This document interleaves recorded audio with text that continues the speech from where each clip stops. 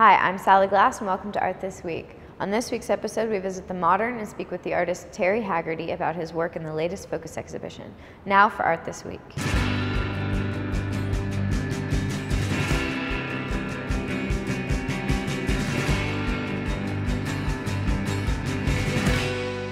Hi, I'm here with Terry Haggerty at the Fort Worth Modern to discuss his solo exhibition, which is part of their Focus series. Thanks for joining us, Terry. You're welcome. Good to be here. So to start off, could you sort of let us know how you selected the paintings that were involved in the show?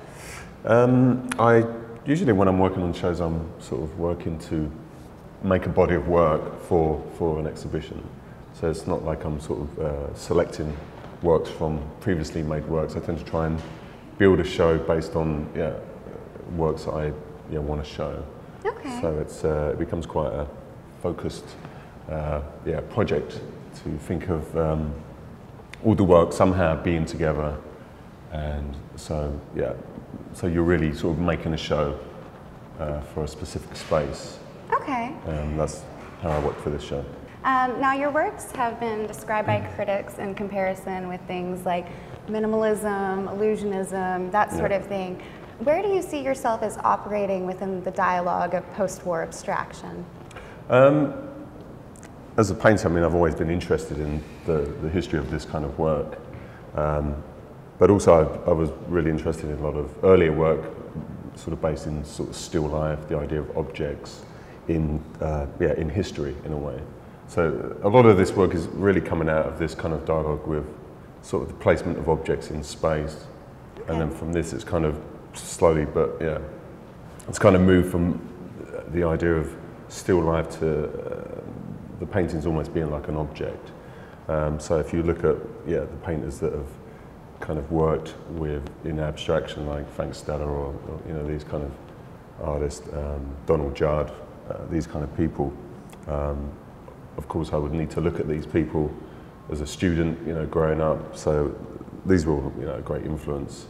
But for me, it's important to find a way to make a new kind of language with this sort of language in a way. Okay. So I've sort of I've worked with that, and I'm trying to find a sort of new space in a way. I mean, it's very narrow, the kind of area that I'm working in. It's if you're sort of working with lines, you tend to be categorized with all the other artists that have made works with lines. Right. So that includes people like Bridget Riley or Daniel Baran. So for me, it's important to find something new within this dialogue. When you begin on a work, with your process, is it pencil paper based that you start, or is it more computer based?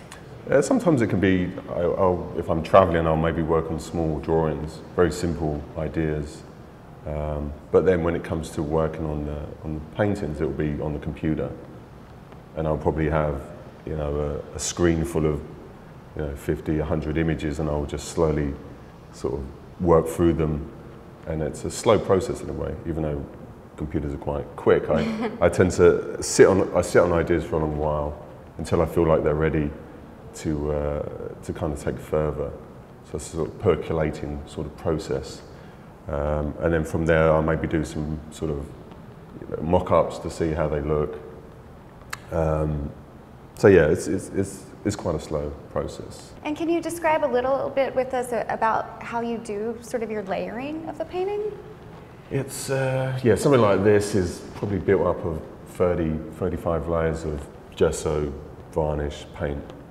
So to get it to this finish, it will involve, lots of layers of gesso, sanded, sprayed, and then eventually, the metallic will be sprayed, and then the varnish will be probably 8 layers of varnish to get it up to this kind of level. So when you're working on a site-specific installation, about how long does well, it's the a lot installation? quicker with this because you've got the walls already painted, so I don't have to deal with gotcha. sanding it down. But the wall drawings, then you're only maybe like 3 or 4 coats of paint.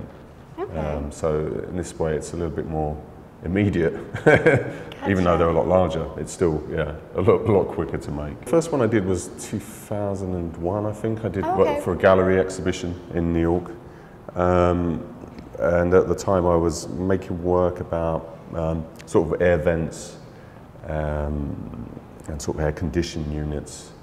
And the particular space I made the wall drawing in was almost like a gigantic air conditioning unit. So I made the vents almost like you're sort of in, either inside or looking out of these vents. So it seemed a natural, progression from the works at that time to try and do this. And then from there, it just seemed, it seemed like a logical sort of step really to engage more with the space architecturally.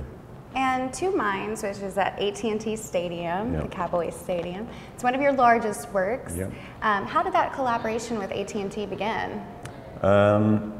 Yeah, that was a long process of like contact with the consultants, sending ideas for the project. So did they approached you first about? Yeah, Okay. yeah. I mean, at first I didn't know what it was for, but Right. yeah, there was talk of a possible commission. So, and at the time I didn't know what it was for, but the idea slowly came through that it was for the Cowboys Stadium.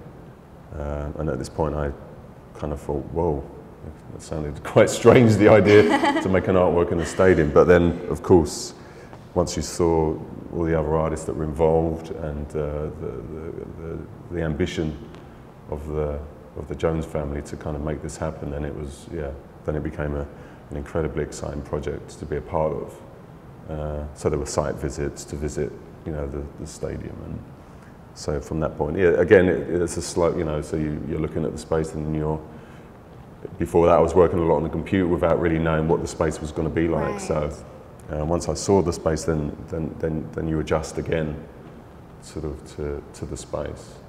Obviously, your wall drawings are very, very sought after and that sort of thing. But what do you personally enjoy creating the most?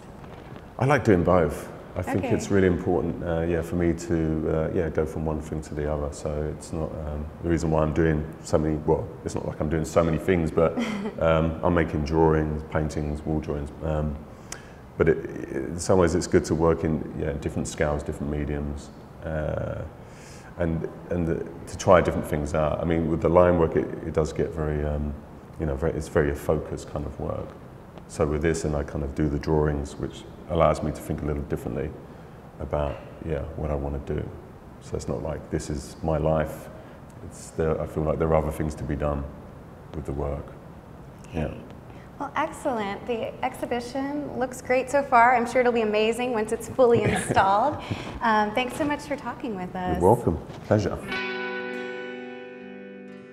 I want to thank Terry for speaking with us. For more information on him, go to terryhaggerty.net. For more information on the exhibition, go to themodern.org. That's it for Art This Week. Thanks for watching.